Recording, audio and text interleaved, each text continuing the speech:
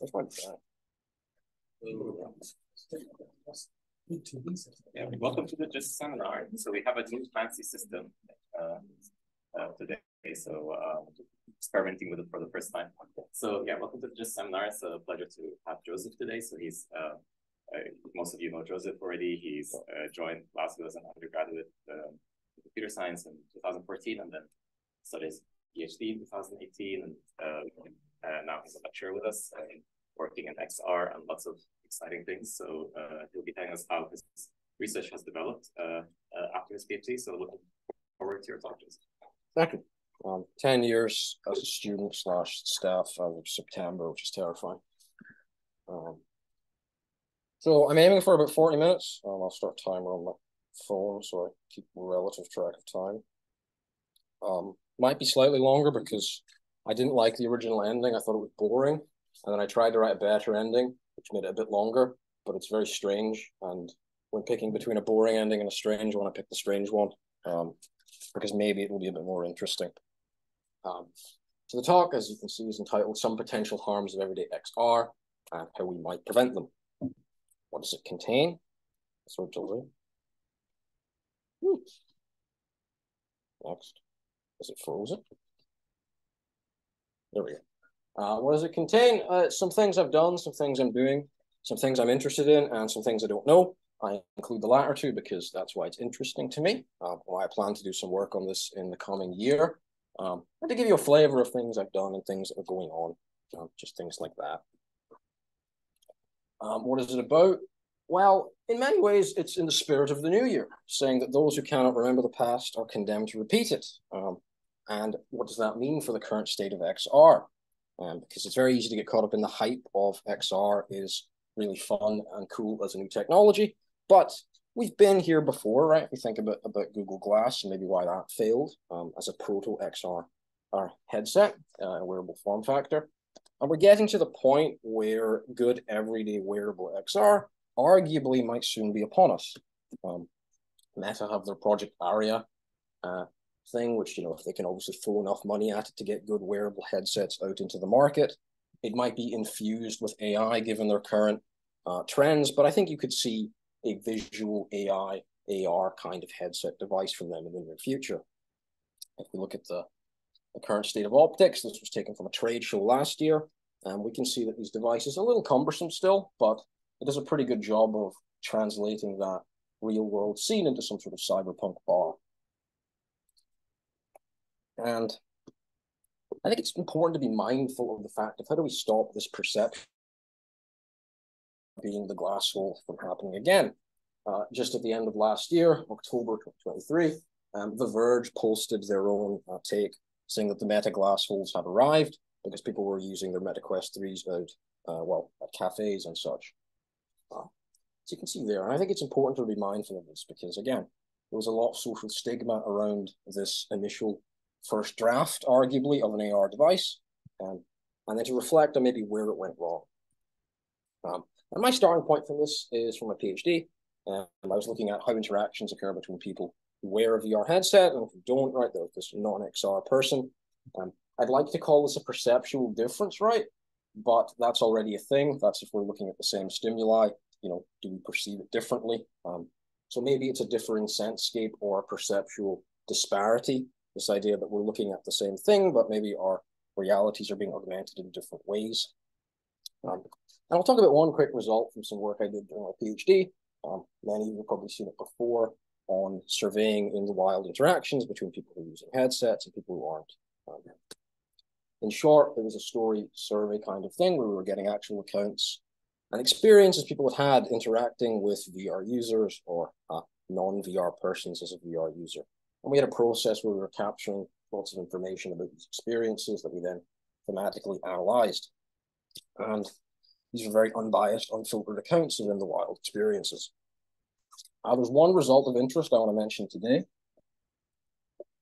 And that's that one person or one participant described having sex with their partner while wearing a VR headset. They got down on top, the avatar in the right place, you could kind of get the idea there. And if you Google around, you can find similar stories and discussions of this online, which is a very out there thing to do, but people are doing it. And It's very easy to make jokes about that, but I think there's a lot of potential for harm here as well, if you spend some time thinking about it. Because you have a very intimate context and interaction. It's very reliant on trust, and it's easy to imagine scenarios where that trust is exploited in some way to facilitate an unhealthy sexual relationship or something. Simply put, one partner could mislead the other about how they're being augmented. The way that these XR devices are set up, it's entirely optional if I show you the casted view. Even if I show it to you, what's to say it's the actual casted view? Maybe I'm lying. And it's very difficult to peek and see what I'm seeing in this XR view. With a phone, you can just look over my shoulder, same for a laptop, but with a headset, maybe you put it on and it doesn't do the thing that it does when I put it on because it's not the right context. And if we think about how this person could augment their partner, maybe it's some consensual, idealized version of each other that they've agreed upon, but maybe they switch them out without them realizing it, and it becomes somebody else, right? It becomes an ex-partner, a friend, a sibling, maybe it's even a child. And all of that can happen without that other person's consent, maybe without their awareness of it. How does a person feel at being unwittingly reduced to that sort of proxy placeholder to enable that to happen? I don't know. It's one potential harm which came up in our work. Like I say there. And I like thinking bigger picture. I like having lots of examples of that to just draw from in case I need to reference them or throw them up in a conversation. So I spoke to Mark, and we had a bit of a shared interest in this, and that eventually became our IMWIT paper entitled Privacy Enhancing Technology and Everyday Augmented Reality, Understanding Bystanders' Various Needs for Awareness and Consent. And as we presented at DubeConf last year, I'm going to run you through some of the key results that we have there. That's the title page for this part of the talk. I won't talk about all of it. I'll be a bit selective just because the paper exists and so do Mark and I. But I'll give you a sense of the lit review, right? Which there was two parts of that. We were looking at the risk exposed to bystanders if everyday AR becomes this ubiquitous thing, existing strategies to mitigate against a lot of these risks, and then a survey we did looking at sort of consumer awareness and concern, some insight into how we can maybe prevent harm with this idea of maybe consent as a factor.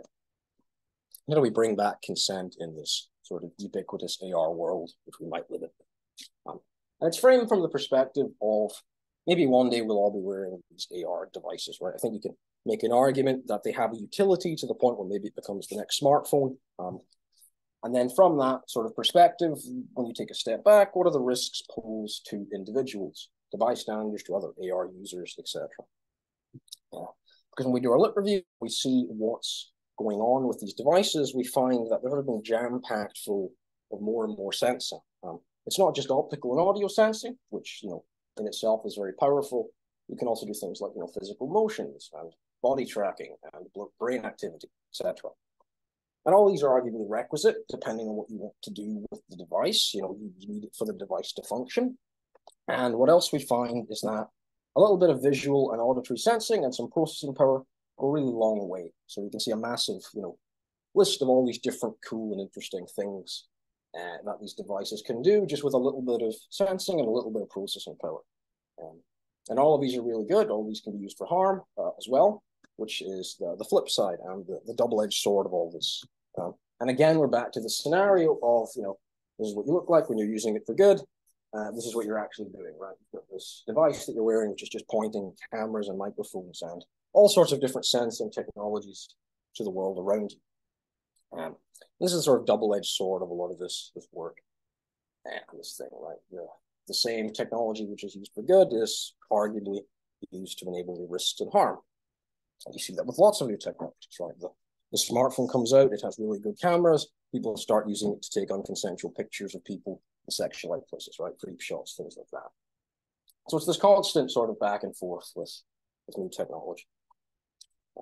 To just talk about some examples of existing harms, because that's always fun. We'll start with the obvious one, maybe, the augmented appearance. Jolie, a student who worked with us over the summer, spoke about some of her work on this previously.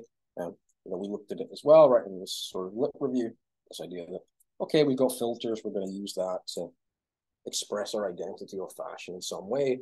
What's to stop me, putting my own augmentations on everybody that I meet, everybody that I see? What if I made everybody wear a Trump cap? What if I decided priests should look like devils? there's lots of weird things you can do there.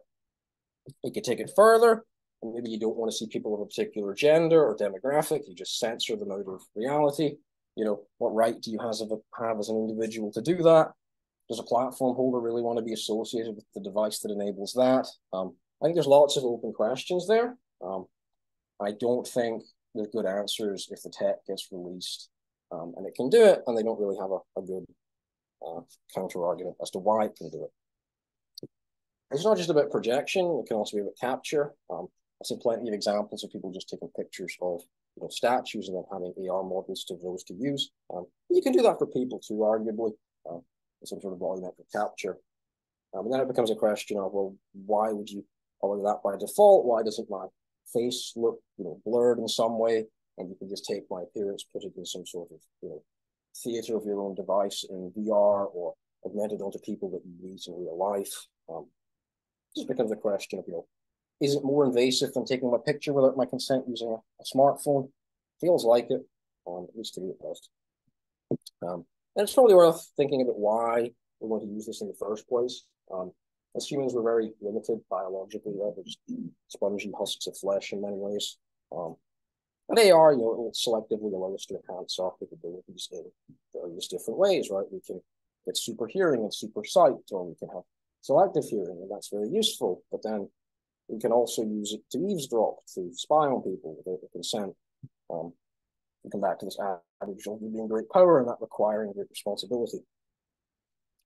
So that's some of the harms. There's plenty more, certainly. But, I think it's worth reflecting on the protections as well, because that's what we were looking for in a review anyway.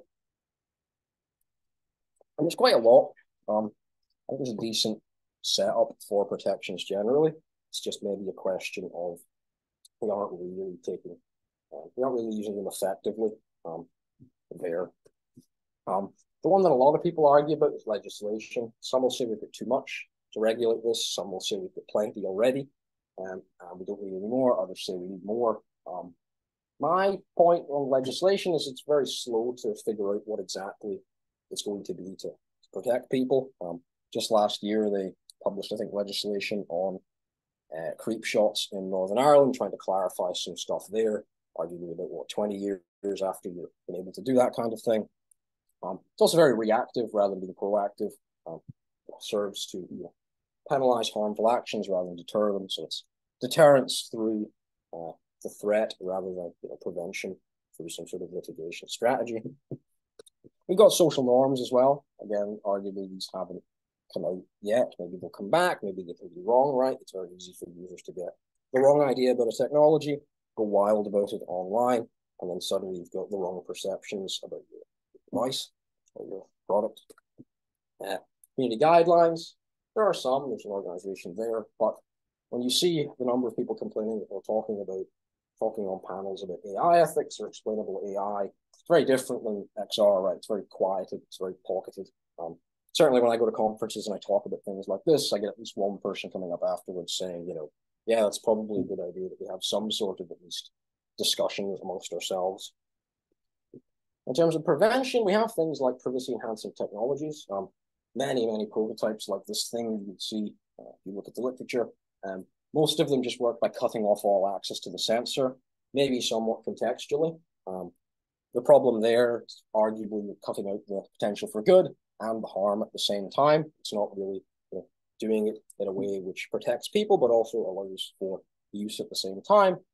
And then finally, there's privacy by design. So if you watch a press conference about XR or something, they will probably say the phrase privacy by design.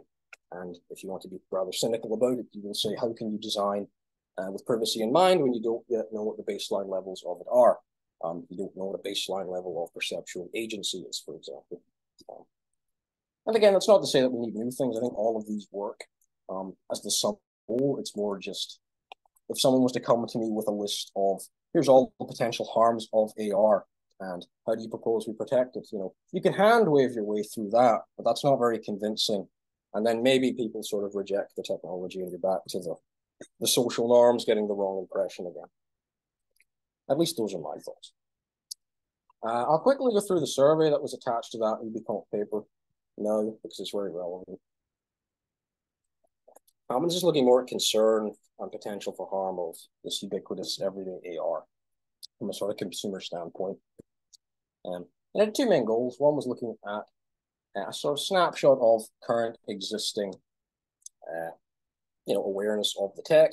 And then the second part was looking at this idea of maybe we can design these things with privacy in mind. If we're all connected in some way via these ubiquitous devices, is there some sort of digital rope we can throw each other that we can manage consent and preferences by default? Be it based on social relationship, right? So if maybe I'm more consensual to friends using my data than I am a stranger. Maybe I'm more willing to give it to someone with accessibility needs rather than someone without, things like that. A quick overview of the survey. We sort of familiarized people with AR because they didn't know what it was. And then we showed them 11 generic AR activities based on all of those sensing technologies were found in the lit review. We presented in a very neutral way, right? We weren't saying, look at this potential for harm. We were just saying, here's a thing, it can do it. And then we left it up to their imagination to sort of decide whether it was concerning or not. And all of them had sort of a picture and some text of video. You can see some of it here. Video playing, kind of. Yeah. We don't need to watch the video, but you can get the sense of the different kinds of things we're giving.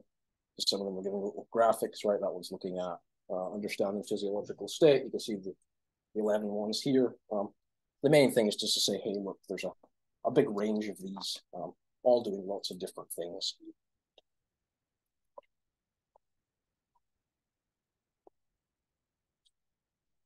There's the capture one.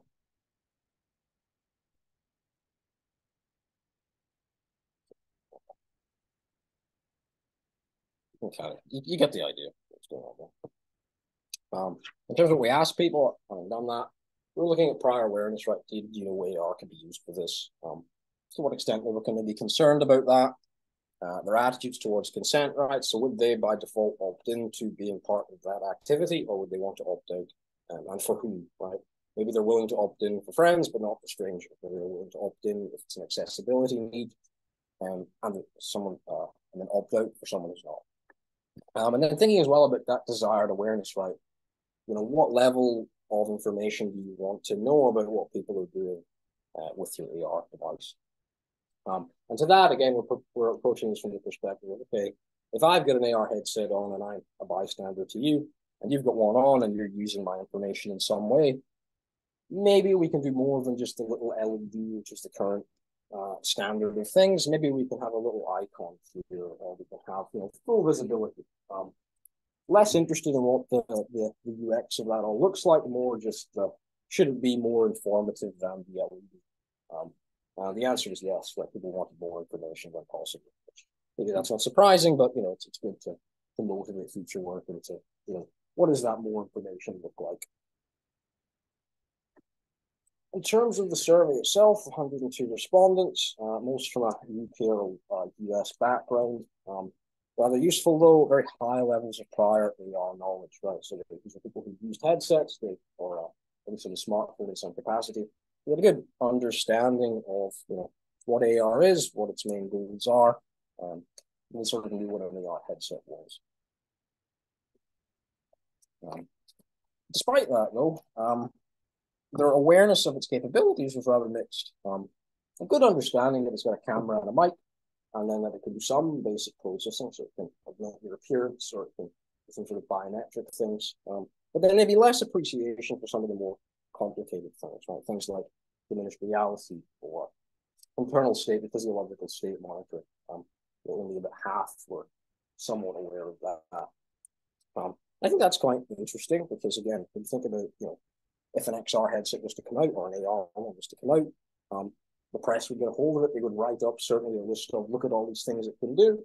And then potentially you have, 50% of people saying, wow, I didn't know that. And you can think about maybe what the implications of that are. Because again, maybe people are very rejecting of that. In terms of where consent should be provided, this is a mess of a slide. But just to point at some random things. We saw differences across activity type. So, biometric ID as an activity type is a bit different than diminished reality as an activity type. So it was on a per activity basis. social relationship had some influence as well, right? As you might expect, you know, people more willing to be augmented in their appearance by a friend versus a stranger. Also interesting is the amount of yellow. Yellow means I would not actively consent to this if I had the choice at all. I think it's quite interesting because it's across all of them. Maybe you see the similar things and you just ask, you know, with a smartphone, are you willing to get your picture taken without your consent by a stranger? But again, when I think of it in the perspective of, you know, this device is released and people get this idea that, hey, it can do all of these things, and maybe it's opting in by default on a lot of them. You know, there's questions there whether the response might be. You can argue things like GDPR maybe should opt you out by default, but you know, I think people are adhering to that all the time anyway. Yeah, as I said before, you know, people are looking for more level of awareness of these activities, right? The LED doesn't cut it when there's the capability of getting more. You know, after people did our survey where they're more or less comfortable with the idea of an everyday AR, they were less comfortable, which makes sense, I think, once you've been exposed to some of these harms. And again, it's from that mindset of, you know, okay, once you start to educate people about this, are they scared? I mean, maybe that's the answer. And in terms of a quick summary of that, you know, consumers are very unaware of the potential harms of everyday AR. Maybe that's to be expected to an extent, right? This isn't a tech they're working with all the time, but you do see that sort of reflection having, you know, learned about it, that maybe they're a bit hesitant or skeptical of it. And again, I think of it in terms of, you know, if this gets out into the market, you have people with this massive list of harms, be it journalists or what have you, some sort of online social media mob. Do we have good responses for why it can do some of this more invasive things?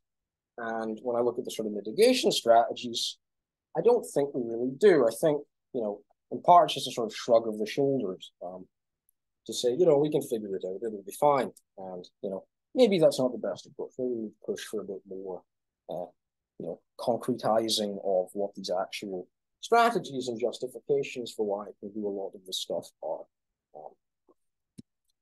Where do we go from there? Because that's one thing you can do. One approach, you go deep on one of the harms. So that's what Jolie was doing over the summer. I won't give her talk again. She already gave it.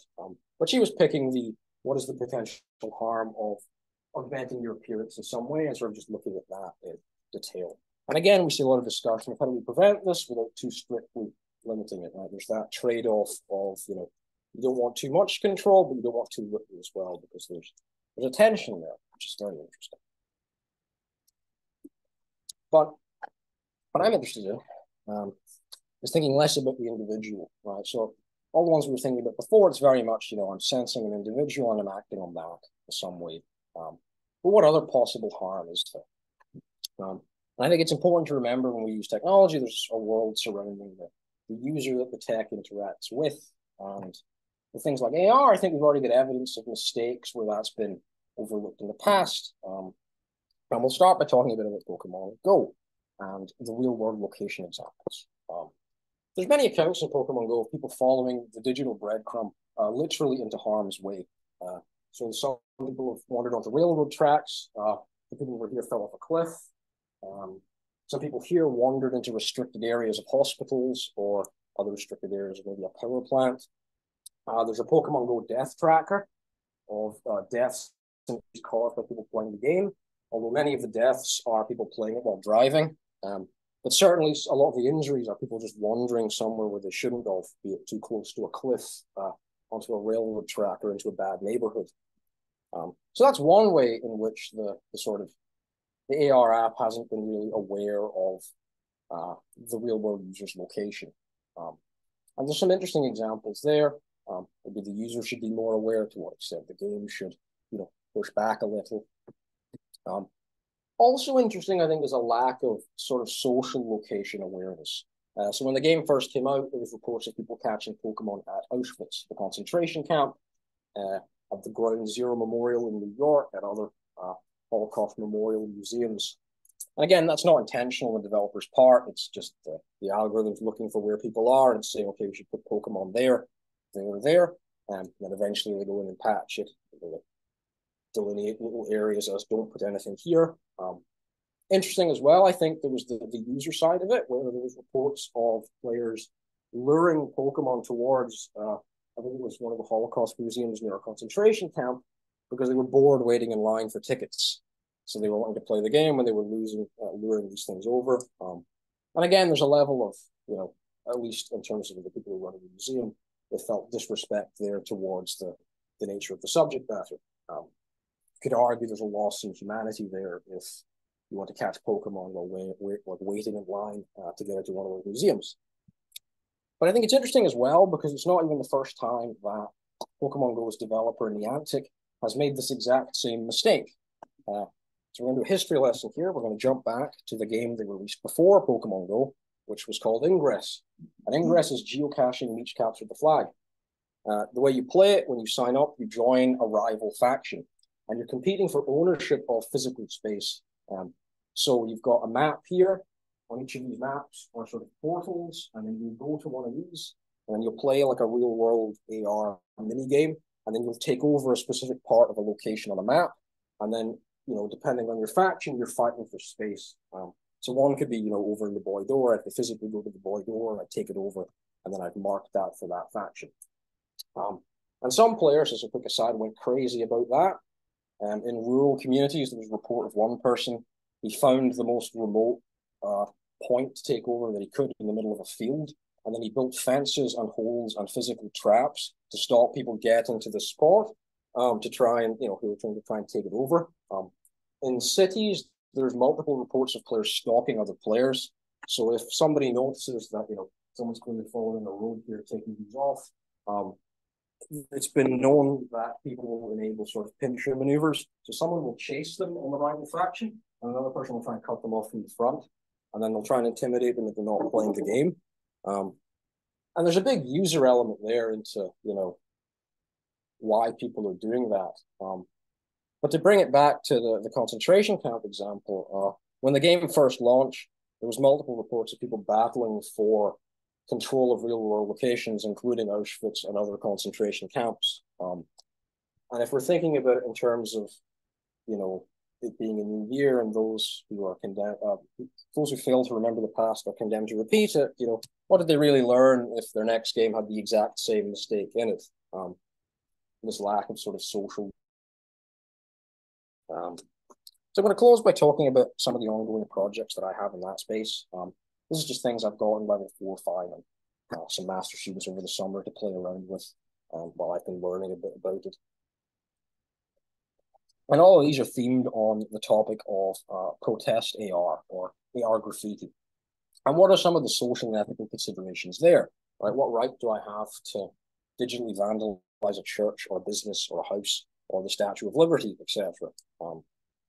Cultural land points, natural land points. A lot of it's framed from this perspective of protest AR. There was some literature on that about 10 years ago. I think we'd agree that in terms of protesting, it's been a wild 10 years since then.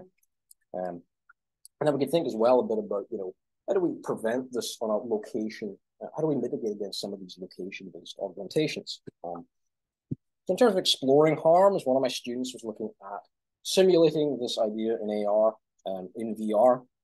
So they set up some 360-degree VR scenes of different locations of interest, things like churches, cultural land points, the city center, etc. And then they had people place VR graffiti, AR graffiti everywhere. It was a good first prototype, but it's just the downsides of being a master student project, in that they didn't listen when I explained how to design an experiment, and it was a bit all over the place. But a good proof of concept, and something I'd like to try and get back to this year. In terms of mitigation, we might think of a return to the tangible. So a quick aside, at CHI last year in 2023, I met and spoke with Hiroshi Ishii because he was wandering around the demonstrations tables taking pictures of anybody who had a tangibles demo. And as I noticed him doing this, he was looking for the best lighting with a girl who had a very interesting tangible demo. And in the process of doing that, as they were wandering around like that, they completely wiped out the demonstration table next to them and pretty much destroyed the demo. So I ran over and I was helping them put, all the stuff on the table because the person who was manning the station was away getting coffee. And Hiroshi Ishii's plan was just put everything on the table and run. So as we were running the scene of the crime, I asked him what he thought about Chi that year, and his exact quote was, "I feel there's too much virtual and not enough tangible today." So I said, okay, I will do a tangible AR study in the honor of Hiroshi Ishii of MIT Tangibles fame. And the best idea I've had so far, which one of my students was playing around with, is what if you bring back the need to actually touch things when you have to place your AR graffiti. So maybe you can do the design on your phone, but then if you want to put it on that wall over there, you physically have to go and tap it with your phone to place it in AR. Because if you do that, you get the return of the physical deterrent, right? Fences work again, height works again. You need a ladder, things like that. It also just feels really cool because one of my students has a demo of it working. And there's just something satisfying about, drawing something on a wall and then just tapping it into existence rather than just, pushing a button, which is a bit lame. So we'll see how they get on with that.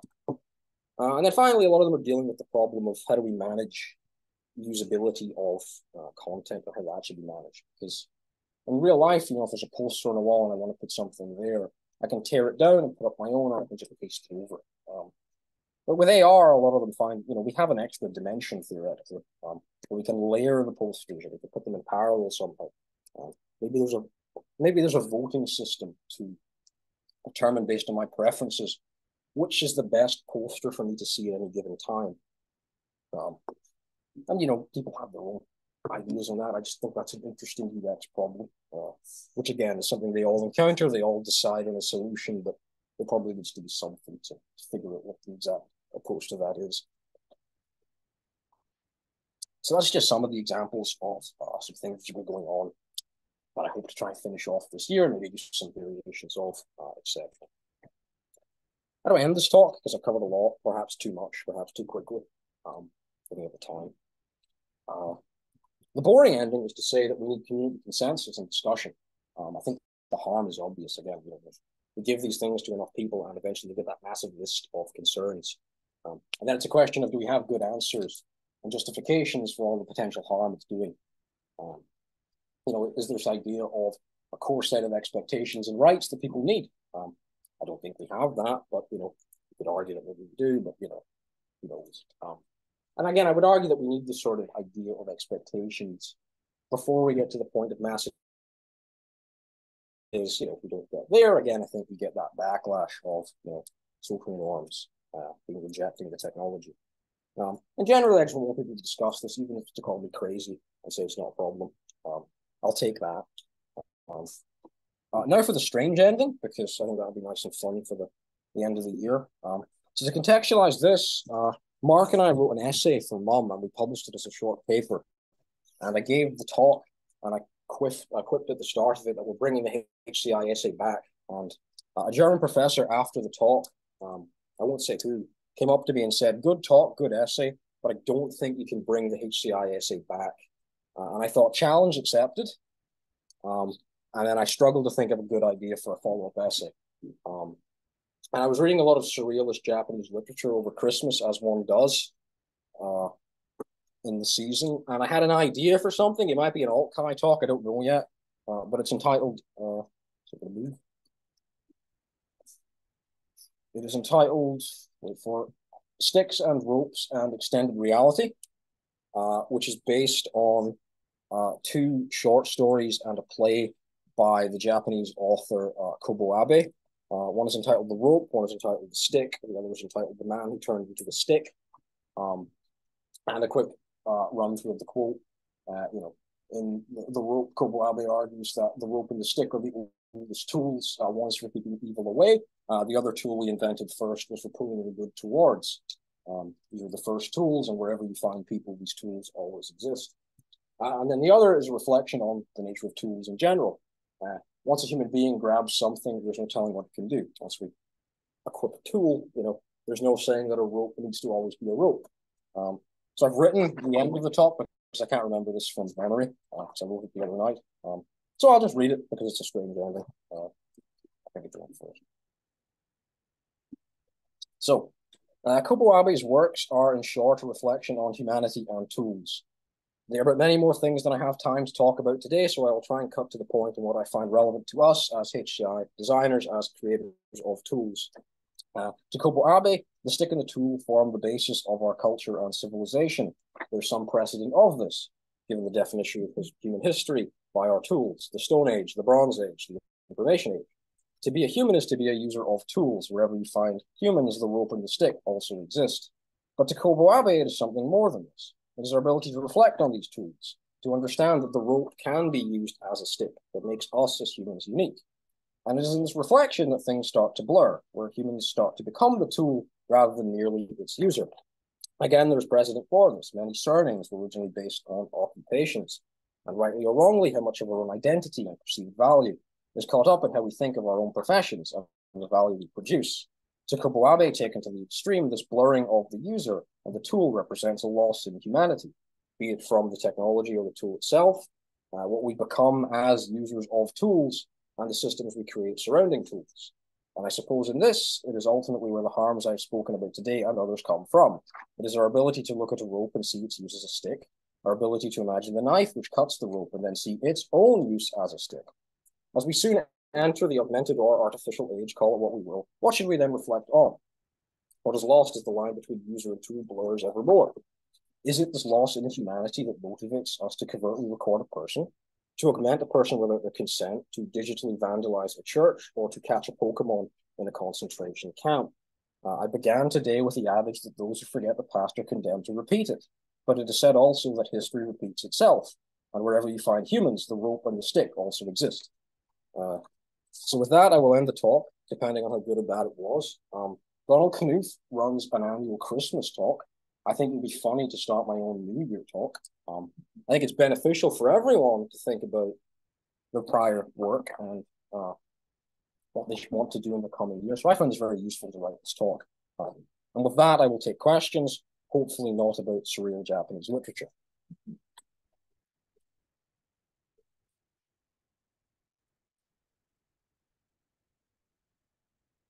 Yes, Alexander. It sounds like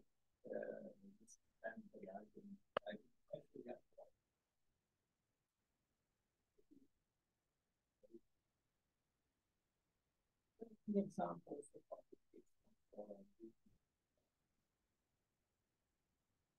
Oh.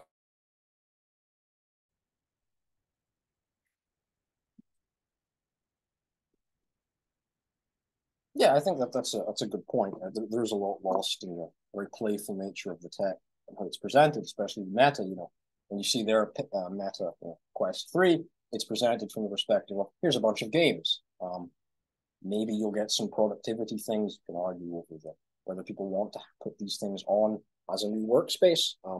I've seen a lot of examples, especially at Kai a couple of years ago, of AR to help people see, right? So this idea that, you're wearing a headset, it can describe people as they come towards you in the street if you've got low vision. So it'll say, someone's approaching you, and they're approaching you this quickly. Maybe it'll try and infer some extra things. It'll try and infer, okay, we think this is a female, we think this is a male. So there's certainly a lot of practical use there in terms of assisting people with real world needs, things like that. And one of those studies which I saw was looking at assistant for the blind. They did does it feel different or would you let somebody who's not augmented, someone without an accessibility need, read the same level of information about you, right?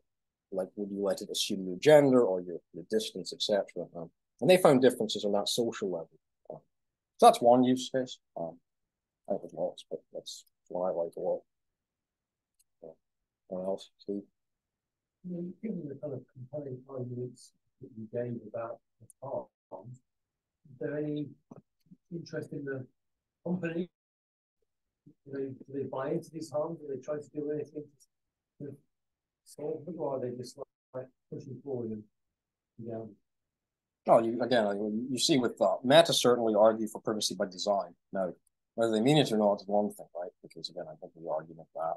Are they enabling that? Are they enabling in their Quest 3 anyway? It's a good question. I think they certainly have a more conscious outlook compared to Google when they released Google Glass, right? Because that seemed like what I remember certainly feel like a very good shrug of, we'll figure it out, it's fine. There seems to be at least some recognition. I think Apple are the same. They seem to at least acknowledge that these are harmful. And that to certainly lock a lot of the developer settings around the pass-through content, behind dev walls, right? If you try to record via the pass-through view, you just see a black screen. So you have to then figure out some way of working around that. So they are conscious in some ways, I think. Maybe not as much as they should be. First is you read the wind up book. No. And it's good. It's not as severe as this, but I would recommend it more accessible. Okay, that is on the list. Second one is it's not a question, it's more like a thing that kept me in mind throughout the talk. We had a lot of things about the kind of harm or even just like the kind of the usability issue. Yeah.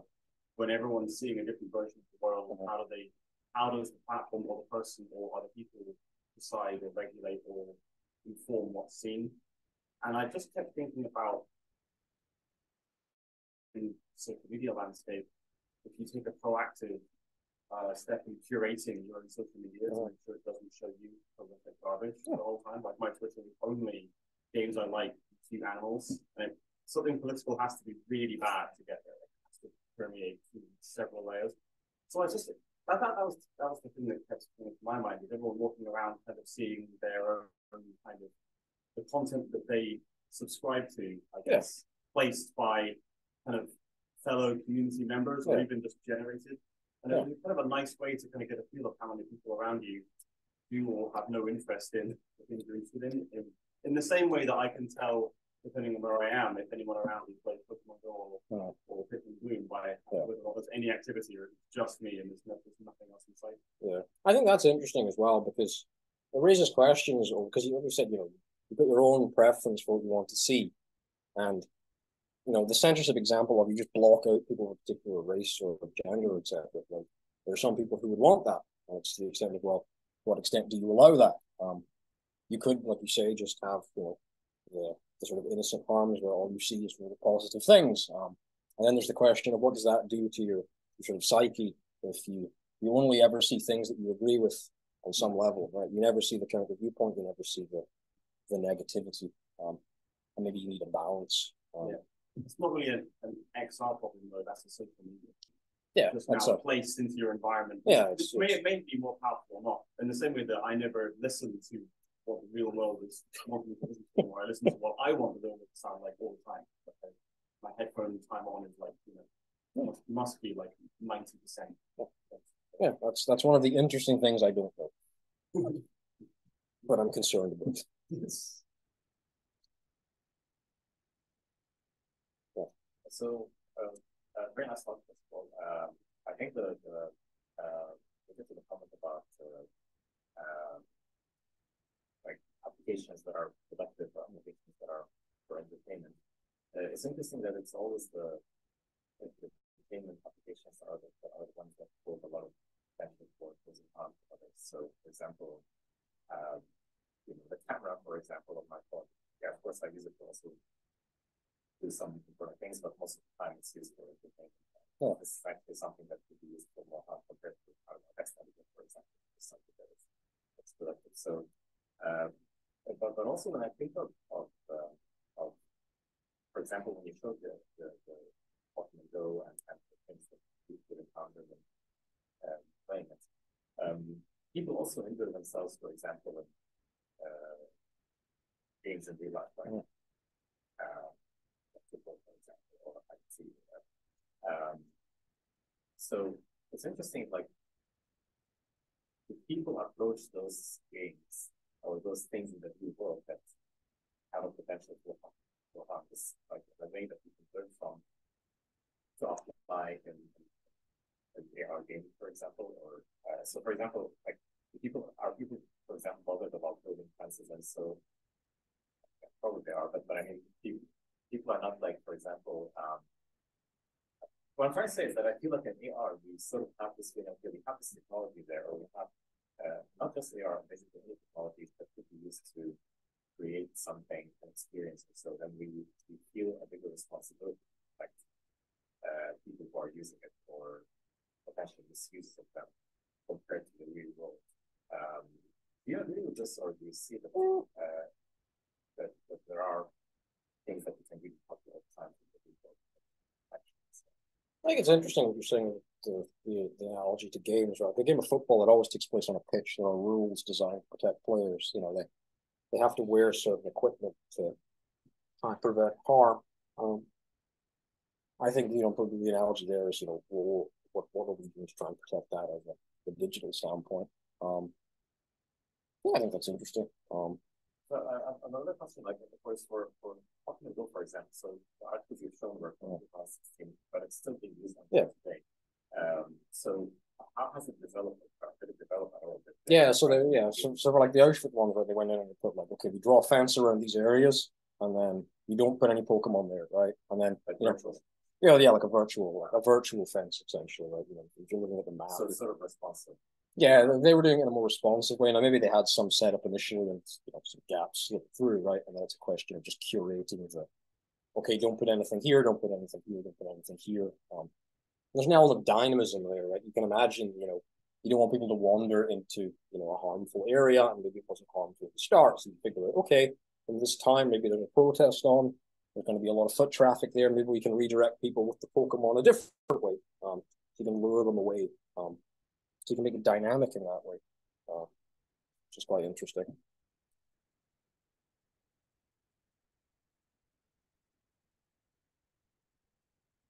So no more questions. We've gained 7 minutes of our lives back, which is good. Thanks,